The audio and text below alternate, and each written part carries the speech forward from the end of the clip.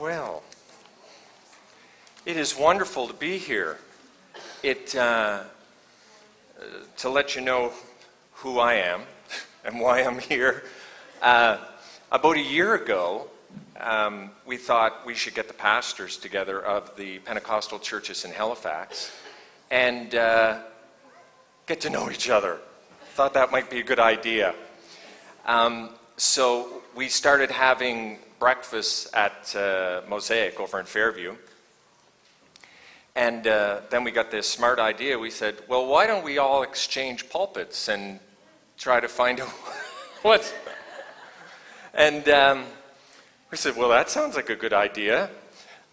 So that's why this is happening, and I think it's long overdue. I just thought we're Pentecostal churches. We should at least know each other. We should at least, what's going on with you and how you feeling and what's swinging with you. And so it's been really good. The first few breakfasts were a little bit tense. No one knew what to say, but I always end up saying the wrong thing, which makes everyone say the right thing. So it works out okay, But who am I? I was born in Halifax and came to my faith in 1980, 79 actually, at Billy Graham. I'm a statistic. Only 3% of the people who come forward at Billy Graham actually continue in that decision. So I'm a little bit of a statistic. And the next year I was taken to this church called New Life Christian Center in the north end of Halifax. And it is the only church I've ever gone to. It was referred to me as a funky little black church. And that's what it was. And I was there we sold the building 4 years ago. Roughly about 4 years ago. But over that period of time from 1980 until that period, I started in radio, worked at a radio station some of you might know here, CFDR, with Jerry Parsons and a whole bunch of people, and on air there for about 9 years, and then started working with Q104. And there's not very many people who go from Q104 into the ministry. That doesn't happen very often. But was with that organization for 29 years, worked in the marketing and promotions department of Q104. At one point we were C100 and CFDR and Cool. We were all together, and then they separated us. But nonetheless, 4 years ago, I woke up on a Friday and God said to me, he said, it's time. I looked at the ceiling, and as soon as I woke up, he said, it's time. And I said, okay. It wasn't quite that easy, as Roseanne, who is here, she's one of the leaders at Mosaic, knew, because she was one of the people who got the phone call when I said, God's telling me to leave my job. And single income, 2 kids, a house, a mortgage, the whole thing. And I said, okay. So I went in on Monday and I quit. And I was gone in 2 weeks. And that was the end of that. But it was a wonderful 29 years. And in that period, I lay pastored at New Life Christian Center from 1994 onward. And we had the wonderful privilege of working with every kind of marginalized individual you could imagine in the north end of Halifax, from drug abuse to pedophiles to abused people to whatever it was. And we're feeding 300 people a month and doing a coffee house every Thursday night where schizophrenics would come in and absolutely amaze you with their spiritual clarity and understanding if you gave them the chance to just speak. And it was a wonderful experience. We decided to move for a number of reasons. So I said we decided to merge with a live Christian church in Fairview. And that's where we've been ever since. We changed the name to Mosaic. And it was so funny because it was a rather poor inner city black church coming together with Bill's church, which was definitely white and not so poor. So it was an interesting coming together. And it's funny because I prayed for 2 things. I said, Father, I said, when you grow this church, I said, I don't want it to come from other churches in Halifax. Enough of that, thank you very much. And the rest, I said, and I want a black church. So because that's all I've known. And I say, you scratch me hard, you're going to find a black man, which makes every black person run for their life. But it's the truth. And so what's happened in the last 4 months, Roseanne, we've had a huge increase of people from the Congo. Right off the plane, refugees. Nova Scotia is opening its arms to the Congo now. And we've had a slew of people. We are packed out. The building's not that big. Some of you know the building. It holds 100 people. And we are packed. And it's mostly with people from the Congo. And what a revelation that is. Adalbert said to me, I said, so we're going to have to go to another service, Adalbert. What should we do? And he said, well, go to a second service. I said, when should we do it? He's from the Congo. And I said, later or earlier? He said, oh, no, earlier. And I said, why? He said, well, most people in the Congo go to church around 6 in the morning anyway. He said, because that's how early you have to go to get a good seat. I said, well, we don't quite have that problem here, as you can see, and it's the same as at most churches. But as the Congolese come in, they're teaching us, and I hope we are going to, just through osmosis, that we will start getting what it is they have. They have a tremendous honor for God. They have a tremendous honor for the position of a pastor, which is really like it's taking us all by surprise. And they speak to you with a deference and with a respect that you really you feel almost awed about. But it is really the respect for Christ and the office and all that kind of stuff. So no need for pride, because it just puts a greater responsibility on you to meet their expectation, actually. So it's a wonderful thing. I think that about answers it. Wife, 2 kids, live in Sambro, the most beautiful place in Nova Scotia. So beautiful there. And, life is good. Life is really good. And I want to talk to you today about Jonathan. Pete, you on that? There you go. About Jonathan, and not about his necktie, even though I mean, that's commendable, buddy, that you tied that yourself. That's a pretty commendable thing. Most of them are just, you click them on and away you go. But we're starting at 1 Samuel 13, verse 4. Jonathan it just so excites me. It's always excited me, the story of Jonathan. And also, just to let you know, at the end of the service, I want to pray for people today. I was at Faith Tabernacle a couple of months ago, and we started praying at around 11:45, and we ended at around 1:45. Because God speaks prophetically. And if you need a word from the Lord, we'll be doing that after the service, and we will leave the microphone on so that, and the way I do it is that if I'm going to prophesy over people, I want you to hear it. So that if I'm saying something crazy, something hokey, I want you to come up and let me know that. And if I'm saying something that is actually from God, then you'll know it, and everyone will be encouraged. So I leave the microphone on. But anyway, 1 Samuel 13, verse 4, Jonathan, we pick it up where all Israel heard the news that Saul had destroyed the Philistine garrison at Geba, and that the Philistines now hated the Israelites more than ever. So the entire Israelite army was summoned to join Saul at Gilgal.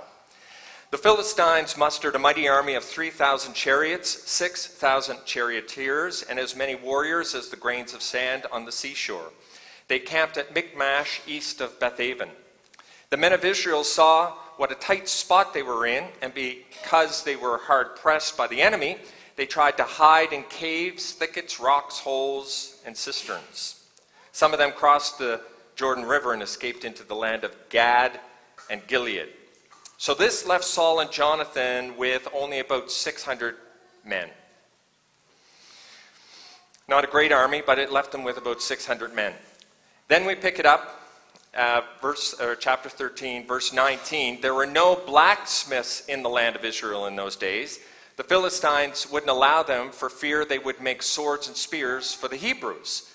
So whenever the Israelites needed to sharpen their plowshares, pickaxes, or sickles, they had to take them to a Philistine blacksmith.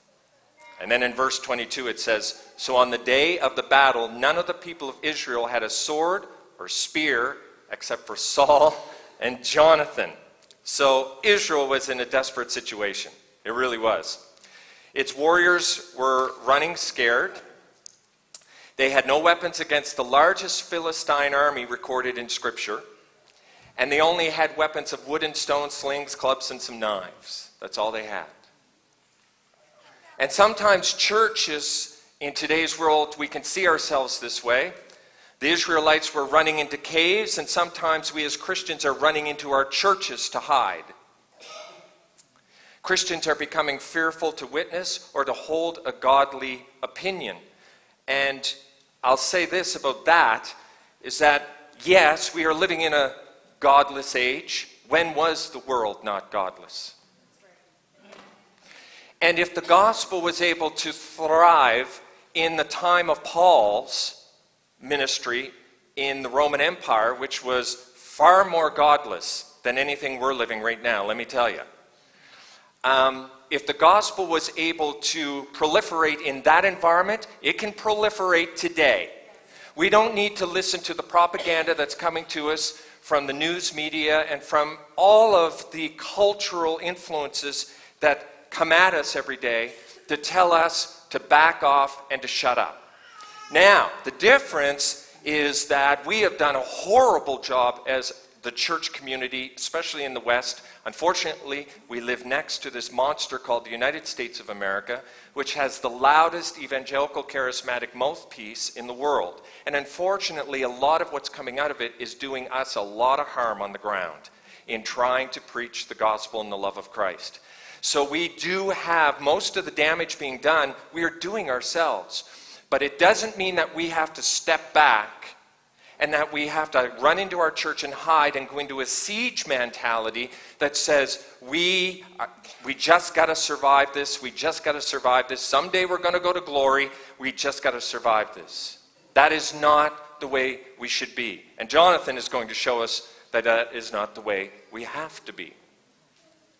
So, we're going to see what Jonathan does with this supposed weakness, and it is the same weakness that we may think we are in today as a church community in the world. 1 Samuel 14. One day, Jonathan said to his armor bearer, "Come on, let's go over to where the Philistines have their outpost." But Jonathan did not tell his father what he was doing, and that's a whole other sermon right there. Verse 6 says, "Let's go across to the outpost of those pagan, uncircumcised fellows." Jonathan said to his armor bearer, "Perhaps," key word, "perhaps the Lord will help us, for nothing can hinder the Lord. He can win a battle whether he has many warriors or only a few." And this is where it gets inspirational for you and I. Jonathan said, "Perhaps." What is so significant about this whole story for me is that Jonathan did not have a word from the Lord. He didn't have a prophet telling him to go. He didn't have an angel descending and telling him to go. He didn't have anyone encouraging him on. He just said, perhaps God might do something. All that he had was faith and trust. Faith and trust in what? Who God was and who he was in God. This is so crucial. This is so crucial. God put this story of Jonathan in the Bible not to tease us. It's not there to tease us. It's not there to say, gee, I wish that would happen today, even though that's what we say. And to look back and to long at something that was back then but will never be today. That is not why God left that in the book. That's not why it's there. When you think of Gideon and the battle that Gideon had against the Midianites with 300 men, and I love that part of Gideon where Gideon gives them the opportunity, says, if you're scared, go home. And 22,000 people leave. Like, at least they're honest. At least they're honest about it. Which tells you something else. We think of these great warriors in the Old Testament and these soldiers going out and fighting, they were scared to death. They were scared to death. And maybe we're scared too of what we have to face in a culture and in a time where the gospel message, as it has been portrayed, is not being accepted by our culture. To go back to that point, I really do not believe that what we've portrayed is always really reflective of Christ and really reflective of the love of God. We are not the moral police of the world. We are not here to judge the behaviors of humanity. We are here to love humanity. That is it. That is the only reason we are here. Now, we are told to judge each other. And if we did more of that, maybe things might be a little bit better. Maybe there might be some fear of the Lord in our assemblies. Maybe there might be some righteousness. Maybe our children wouldn't be running off looking like the world around them. Not that, and trust me, I'm okay with that. Like, it doesn't mean we have to all have long dresses and wear certain things and hair up. I'm not saying that. But boy, oh boy, if we would judge ourselves more completely within the church, with proper motives and intentions, my heavens, the power of God would fall in churches. It would fall in churches. There are so many things not being said because somebody doesn't want to hurt somebody's feelings. But yet we'll go out and we see such propaganda going out from the church and judging the world and pointing fingers at the world and saying this is wrong and that is wrong and this is... And it's just ruining it on the ground for people who really want to just show the love of Christ, which is, I believe, all God is calling us to do. So you had Gideon way back there with all those people running away from him. So why did God put Gideon in the Bible so that maybe 117 years later, a young man named Jonathan would remember that God can save regardless of resources, human or otherwise? He knew the story of Gideon. And maybe that was going through Jonathan's mind. And what should be going through our mind when we find ourselves in a situation like we have in the world today? Jonathan, Gideon, all these stories, they're there not to tease us, not to say that that was back then and not now. No, it's God's way of saying that's back then and it's able to happen today. It's got to happen today. It's got to. Or why else are we here? What are we here for? If we're here to just come to a Sunday service, go to a few fellowship things with food and stuff, and I know we all do it, but if that's why we're here, that is pathetic. That is pathetic for what the incredible thing that God intended the church to be. The force and the powerful converting force that the church was supposed to be in the world today. But it's a siege mentality that will run to a group instead of to society. That will choose to stay inside instead of going outside. And then what we'll try to do is try to take what we do in church outside. It doesn't work that way. People go out and I get off on it, but people go out and have worship services in public. The world doesn't understand that.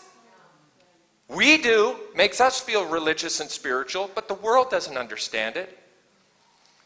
But anyway, there's a way to do it, and that's not what I'm here to talk about. But regardless of resources, human or otherwise, Jonathan was made aware that great things can happen in times of weakness. Today, 3,000 years later, here we find ourselves, and you got dwindling attendance in church because they're running away. They're running away. Dwindling resources. So what is our attitude going to be?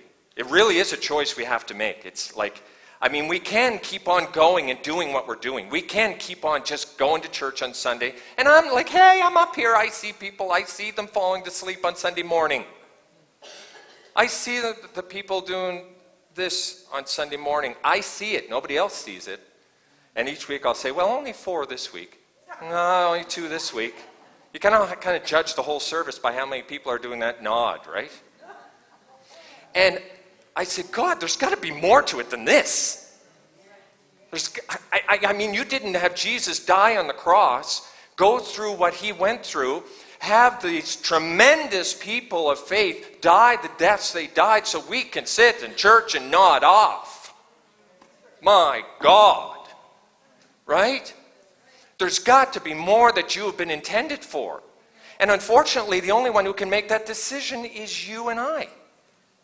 God's up there saying yay and amen to all the promises that are in Christ Jesus. He's saying, yeah, I'm with you. I'm with you, baby. I am with you. You just do it. I'm with you.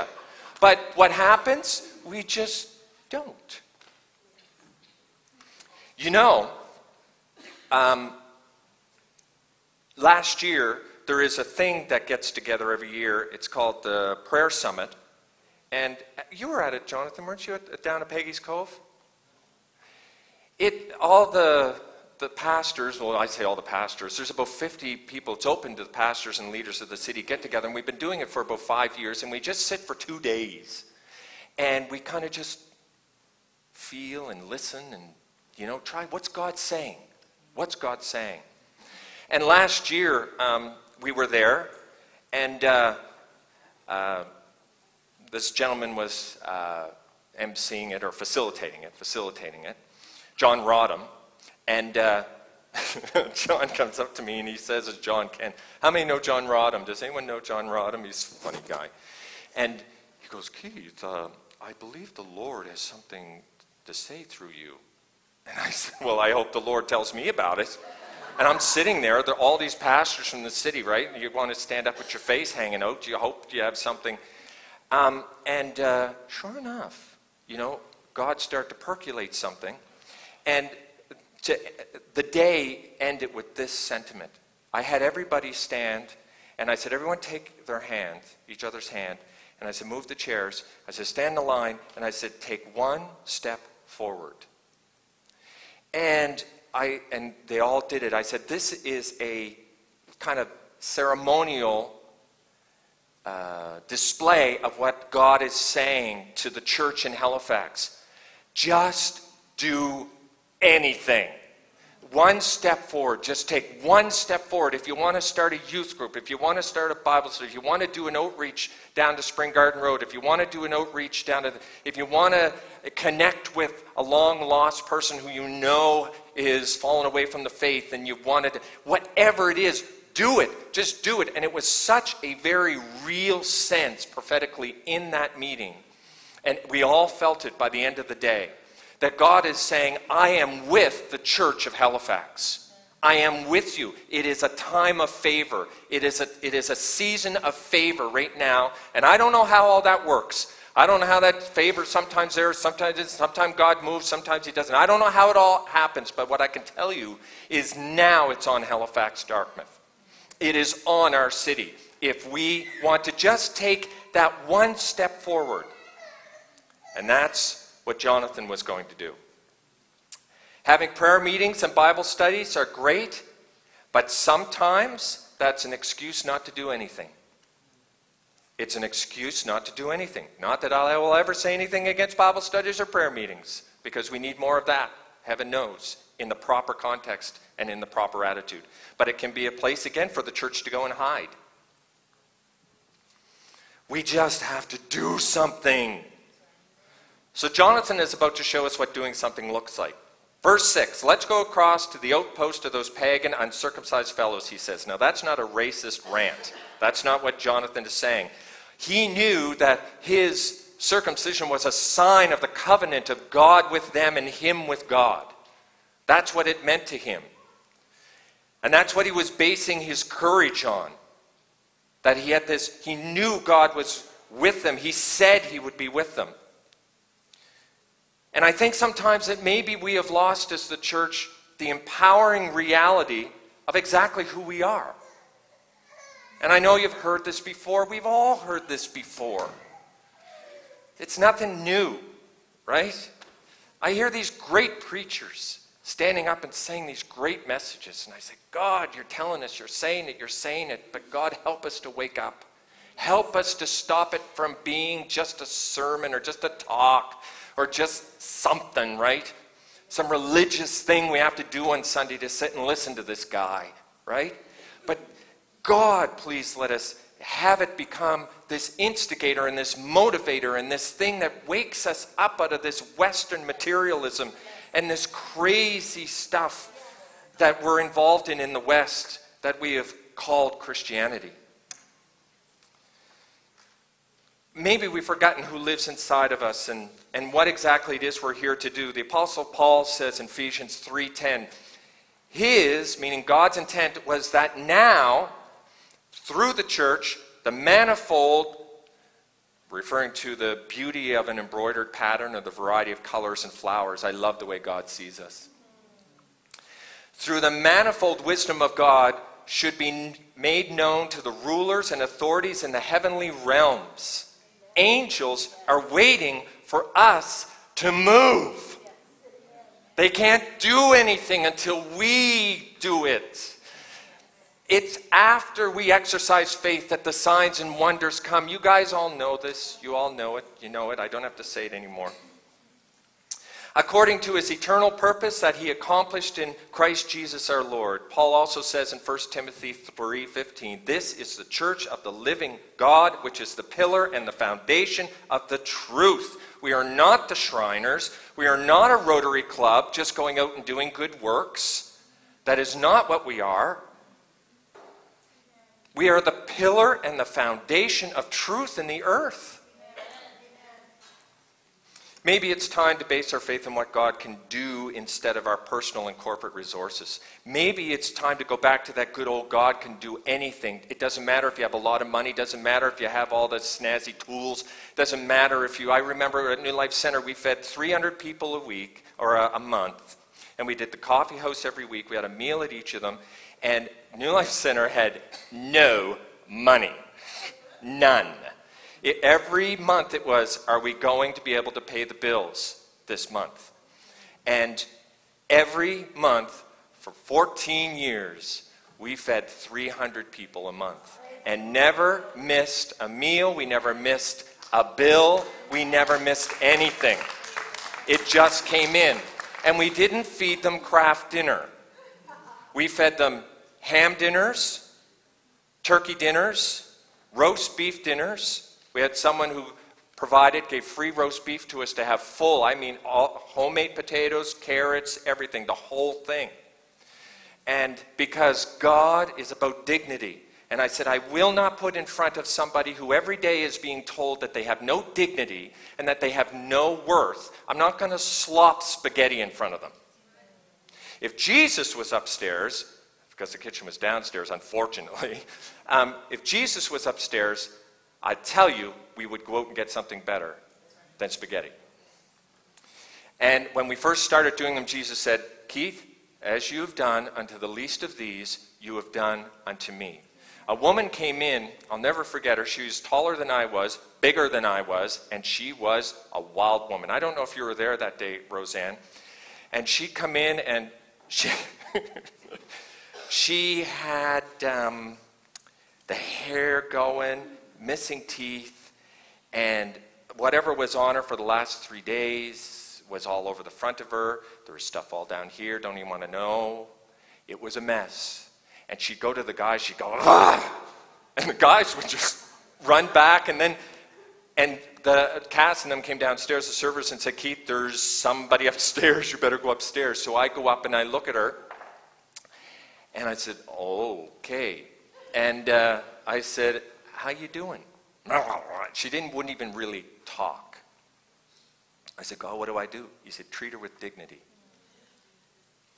So I set her up her own table, and I put silverware down in front of her, and we didn't use paper plates, we used plates. If you're going home for Thanksgiving dinner, your mom is not going to put a paper plate in front of you. So put that down there. We serve her, we bring her the food because we serve to the table. Enough waiting in lines for food for people. They do it all week, right? So bring it to her, salt and pepper, and she sat there and she ate. And by the end of it, I'm talking to her, and a wonderful woman who's had a horrible life. She's dead now, but she had a horrible life, and walked out of that place smiling and laughing. And all it took was some cutlery and a little bit of dignity, you know. The love of God. God said the love will never fail. He didn't say the law would never fail. He said love would never fail. It'll never fail. So anyway, back to Jonathan. 1 Samuel 14. Do what you think is best, the armor bearer replied. I am with you completely, whatever you decide. The actual translation on that, the Hebrew in it, I am with you as your heart is with you. Man, oh man, we need that in the church now. We need people that are going to come alongside each other. And I am with you as my heart is with me. I am tied to you, and I ain't going to give up. I don't care what you're doing. And you can picture this poor armor bearer, right? You can picture this guy. Jonathan says, all right then, we will cross over and let them see us. If they say to us, stay where you are, or we'll kill you, then we will stop and not go up to them. I'm thinking that's a pretty good idea right there. That's a good idea. But if they say, come on up and fight, then we will go up, and that will be the Lord's sign that he will help us defeat them. So the sign for Jonathan was an invitation to death. That was the sign for Jonathan that God was behind it. How many of us have an invitation to death that we say, oh yeah, that's the way God wants me to go? The road less traveled, the most difficult way. I always say you know how right something is to do by how hard it is to do. If you're ever trying to figure out what the right thing is to do, just do what the hardest thing is to do, and you'll get on your way really well. And this poor armor bearer, right? When the Philistines saw them coming, they shouted, look, the Hebrews are crawling out of their holes. Then the men from the outpost shouted to Jonathan, come on up here and we will teach you a lesson. Come on, climb up right behind me, Jonathan said to his armor bearer, for the Lord will help us defeat them. Amazing stuff. And I want to meet that armor bearer. I want to meet him. What were you thinking? Come on, tell me, what were you thinking when Jonathan said, this is what we're going to do? God bless you, because he changed Israel's history. Two guys with no swords, nothing, changed Israel's, well, Jonathan had a sword, but changed Israel's history. Two guys who thought perhaps. So what is happening in your minds, what is happening in your spirits that you've said, perhaps, if I did this, something might happen. Perhaps I should start this. Perhaps I should write this letter to the brother or sister I haven't talked to, because there's, families. We're always fighting in our families. So maybe I should try to get back in touch with family members and maybe forgive, Do a little bit of that stuff, throw a little bit of that stuff around. And what is it that is the perhaps in your life? God did not put this in the Bible so we could glaze over it and go, oh, well, that was a pretty good story. I hope Mel Gibson makes a movie out of that. That would be really nice. When in actuality it was put so that you and I would sit in the year 2013 and we'd go, I wonder if God could do that. Because he's screaming from the hilltops of heaven, yes, I can. He's just waiting to do it again. I'm sick and tired of hearing about what's happening in the States. I'm sick and tired of hearing about the stories over in Africa. I'm sick and tired of that. What is that all about? It's not because God doesn't want to do it here. The last I checked, God was still into saving people. People are still needing to be saved. So the only glitch in that little equation seems to be us. That's the only difference. Seems to be the only thing that's... If you go down into the United States, I'll give the United States this, that they have this bizarre sense that they can do anything. If you've ever been down there, they have this entrepreneurial kind of, yeah, we can do that. Oh, yeah, we can do that. Oh, yeah, we'll take that. And they took most of the world. But, it was still that they have this powerful sense of possibility. And it's in the church. And they go, yeah, well, God can do that.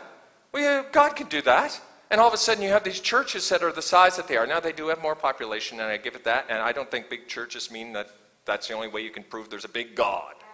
That's not the only way. That's not the only way, right? But the fact of the matter is, it does represent something to us about the fact of what God might be willing to do and wanting to do. And I refuse to believe that he doesn't want to do it here. I refuse to believe that. I mean, if we believe that, then what we'll do is, and it's a good little thing to note, that of all the Pentecostal churches in Nova Scotia and the Maritimes, they're all shrinking. And the only ones that aren't shrinking are the city churches, and they're just holding their own. Now, this is a reality. We can either sit around and say the big bad wolf of the world has come and taken all our sheep, or we can stand up and say, wait a minute. This isn't the way this is supposed to be jigging down. This isn't the way this is supposed to be happening. What's that? We are the head, not the tail. How does that work, God? How does this almighty, powerful God that was able to bring the Jews out of Egypt and do the incredible things that he's done all through history, what, did you just decide to stop doing that? What, are we going to take on some kind of doctrine that says, you know, the miracle working power of God doesn't work anymore? No. No, it's just that we have lost faith in who we are and who God is. Really, the math is not much harder than that. It really isn't. That is the math, unfortunately. So, the key word here, it says the Lord will help us defeat them. We are expected to do something. We do the natural, God does the supernatural. Right? Easy math again. Really easy math. God did not make this complicated. That's why I'm able to do it. And all of us are able to do it. There is nothing complicated about the gospel. We do not need PhDs. Please, we do not need any more PhDs. I'm going to say this with reverence. We do not necessarily need anyone going through seminary anymore. I believe in seminary. I believe in that. And I know that's a controversial statement. And I believe in training and all that. But boy, oh boy, there's something about somebody who's just got touched by Jesus. Just got touched by Jesus, right? And all of a sudden, they're out doing what we know we should be doing, right? Why? Because they've been touched by Jesus. That's why. Not because they got knowledge, not because they have some kind of a piece of paper that makes them feel like they can now do something and they can now say something. But it's because they have been in touch with the power of God and they have to say something. They have to do something because the Spirit of God will not allow them to do otherwise. That is what will create powerful leaders. That's what will do it. Then you get training. Of course, absolutely. You either go to seminary or you go to life. One of the two. One of the two are going to train you. One's a little bit quicker. One's a little bit better. And it does help you to stop making some dumb mistakes. But the fact of the matter is, there is nothing that will duplicate interacting with the power and the power of Christ. That's what's going to do it. So, do something and God will do the rest. When we look at the raising of Lazarus from the dead, it first said, Jesus said, roll the stone away from the tomb. Jesus could have rolled that stone away. He was about to raise a guy from the dead. He could have rolled that stone away. But somebody had to go down and roll that stone away so the miracle could happen. And I believe that God is waiting for us to do something to roll our stones away so he can do a miraculous, powerful act. Whether it is phoning somebody who you haven't talked to or healing something or going and looking at that person that you go and get coffee to every morning, and instead of just going and getting coffee, before you go in, be intentional about it and say, God, do you have something to say to them? Do you have something to say to them? Right? Do you have something to say to them? I was on a flight coming back from Cuba, and I was looking, and I saw the stewardess go by, and I got this thing to say to her. And so I said, well, I'll say to her on the way out, because how are you going to, she's doing her job. So I'm going outside, And she's up there saying goodbye to everybody. And I said, well, I'm going to hold up the line. I can't do this. I said, maybe it wasn't God. I'm not going to say. So I'm out at the airport, and I'm waiting. And like everyone's kind of gone, and I'm waiting for the drive. And who walks in front of me all by herself but this stewardess, right? I said, ma'am, could I stop you for a minute? Can I just tell you something? I said, God, and it's not because I'm some big crazy prophet guy. That's not it. It's because I look at those opportunities intentionally. You have to be ready. You have to say, God, okay, I'm ready for a download. Y'all got anything? You just send her along here and I'll do it.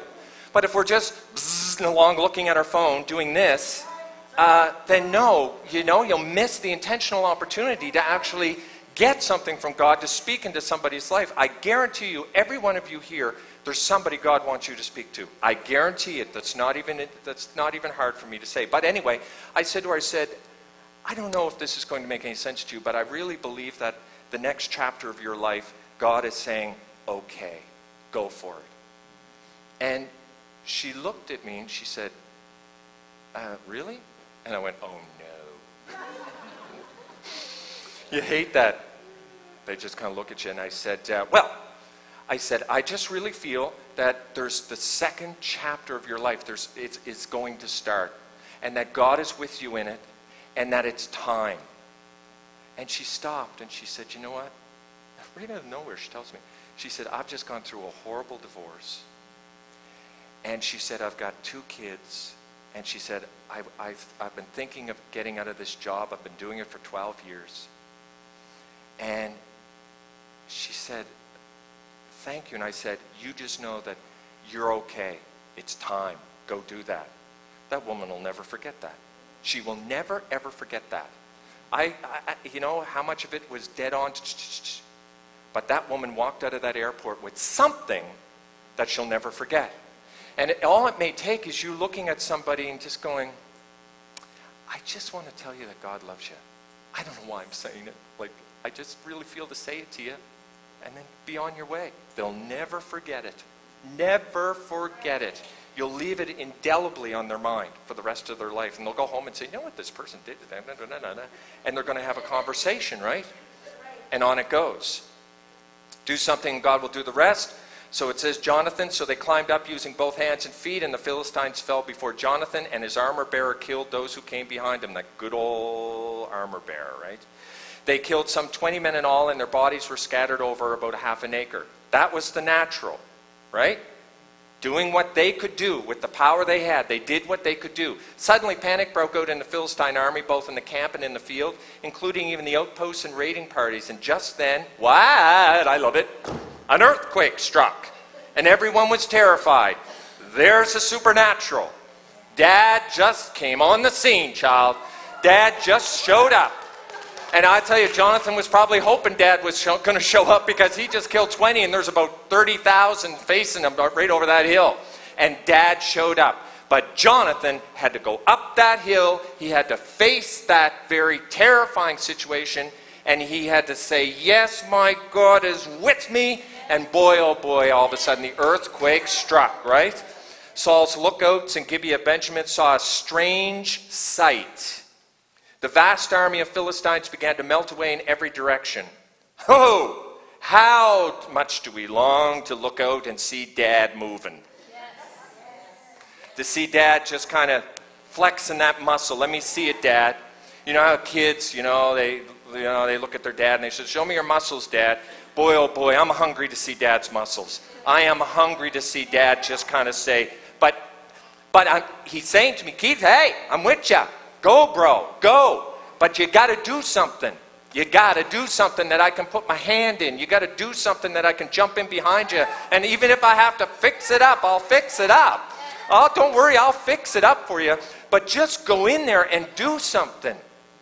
Oh, my heavens. So, faith-filled human initiative. Think of that. Let that create a picture in your mind. Faith-filled human initiative can serve as an entrance point for the Lord's saving action. Faith-filled initiative, human initiative, actually what you have in your mind And you might be an armor bearer. You might be somebody who's an armor bearer called to come alongside. Or you might be Jonathan. And there's female Jonathans. And there's male Jonathans. There's children Jonathans. There's all kinds of Jonathans. But the fact of the matter is, if you have an initiative that you're thinking about, I'm telling you, now's the time to do it. Now is the time to do it. God's favor is on the Church of Halifax and not just the Pentecostal churches. Those days are over, folks. I think y'all know that. I guess we have not brought the great epoch of Christ upon the earth. We are a group. God chooses to work through Pentecostal, Baptist, Anglican, Catholic, whatever churches. God's working through them all. I think we've all grown up to know that we do not have the kingdom, and only us have the kingdom. When I first got into church, of course I came from a Catholic background. I was 19 years old, and for the first 5 years of my faith, I didn't even talk to other Pentecostals because I thought they were going to hell. And I thought if I went with them, I'd be going with them to hell. And so eventually I kind of bolted out of that. It took me about 5 to 10 years to come around and say, God is working through the whole church. The whole church. And we're just a little gem on the dress. That's all we are. And there's another gem over here that's Catholic. There's another one here that's Anglican and Brethren and Baptist and whatever it is. God's beautiful wedding dress is going to be adorned with wonderful, precious things. And it's the multicolored kind of way that the church is. And the different things that we bring to it. Dare to step out and do the natural. God will do the supernatural. But don't wait for the supernatural before you do the natural.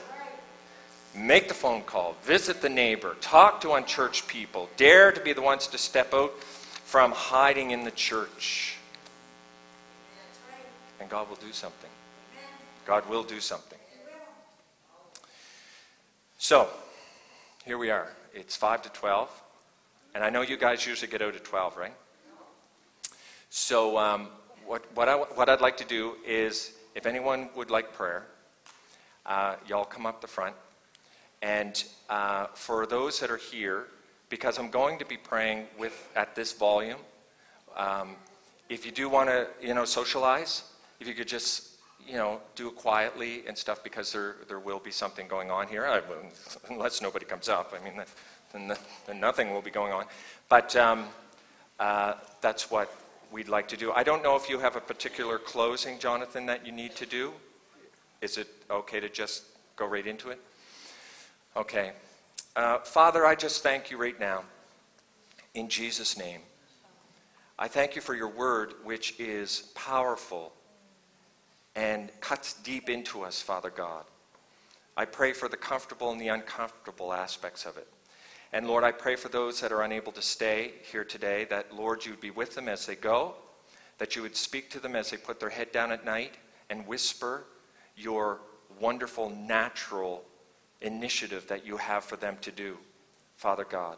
And let them know that you are with them, and that the armor bearer of their souls will be with them as they go into whatever it is that you feel to call them into, Father God. And Father, for those that come forward for prayer, I pray again, Holy Spirit, that as I know you love your children, Dad, I know how much you love your children, and I pray and ask that your Spirit would be here again to speak and to guide and to encourage and to instruct us through prayer. In Jesus' name, amen. So come on up if you want prayer.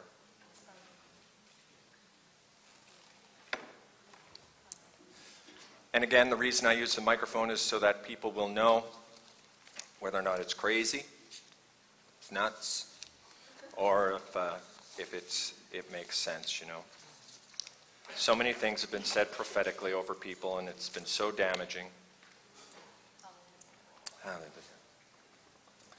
So if you want, just line up here. Hallelujah. Father God, I thank you for my sister, for your daughter.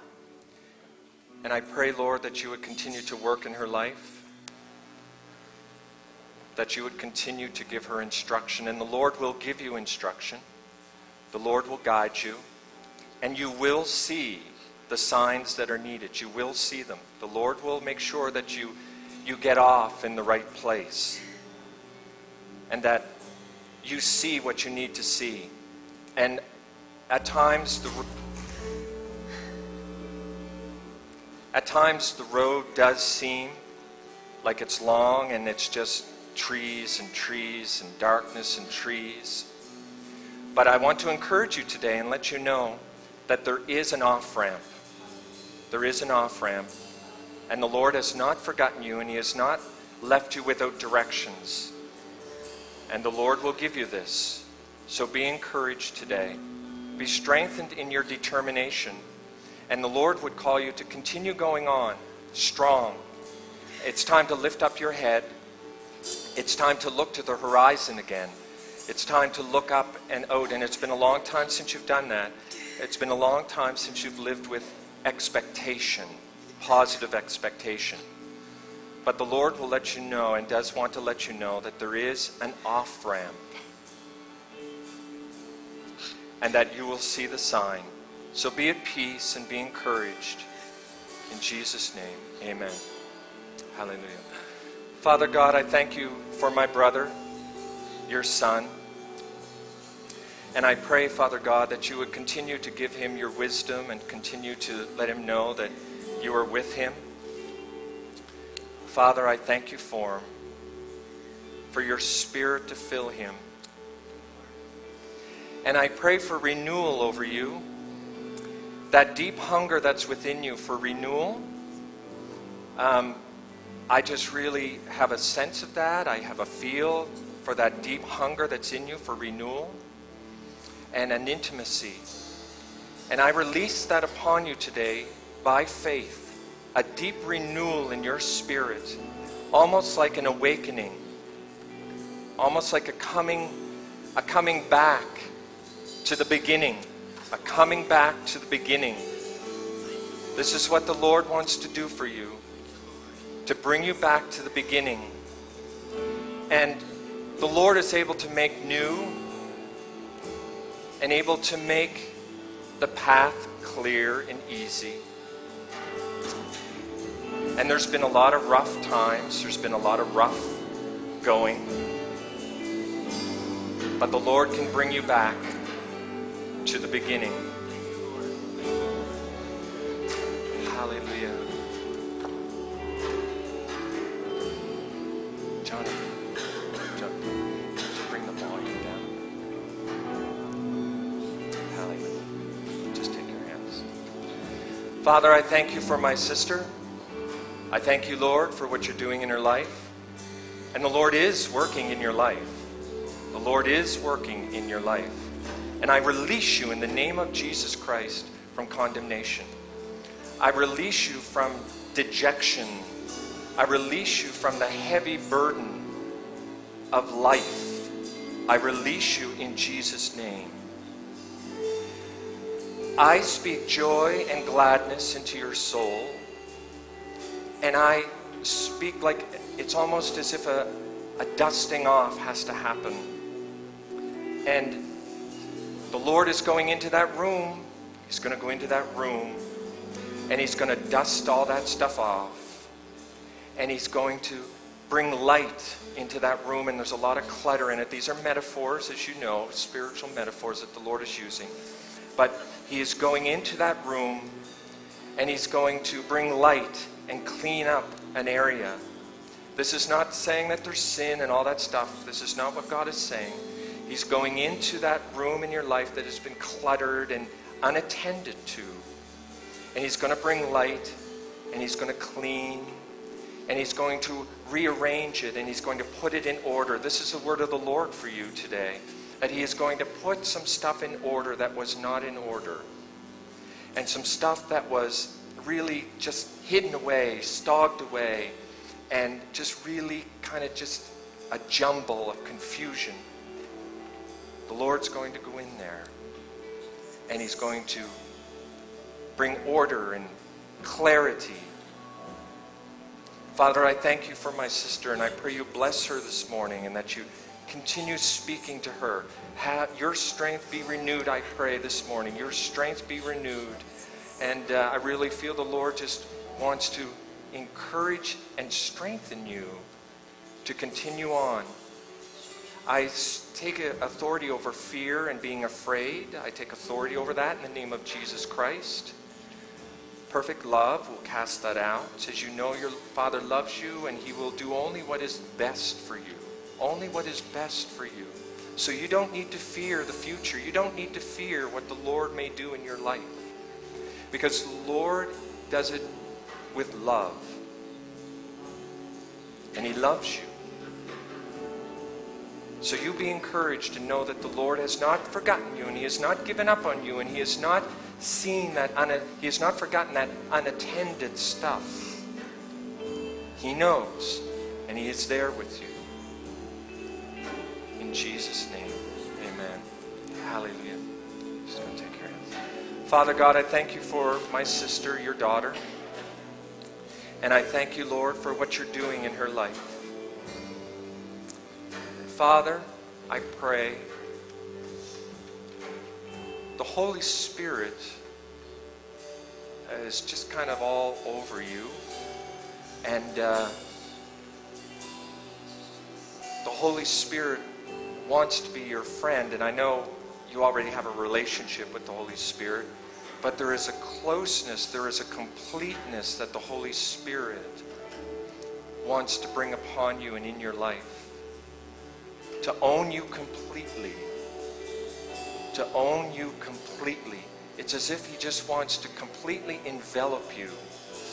Father, I pray for my sister that, Lord, however that manifests in her life and in whatever way, I pray you would give her understanding and discernment to see how that will work and what that would look like and how to allow you. I pray you give her the ability to allow you, Father God. The Lord, I just keep feeling the Lord wants to take full possession of you. It's not like you're not saved or anything like that. It's not that. It's just that the Lord wants to have a greater ownership of you and an intimacy with you. And Father, I pray as she goes that, Father God, you would encourage her and give her wisdom about how to walk with this. The Lord's going to change the way you look at the world. There's going to be a new filter through which you look at the world. The Holy Spirit is going to give you this. And you will see the world in a different way.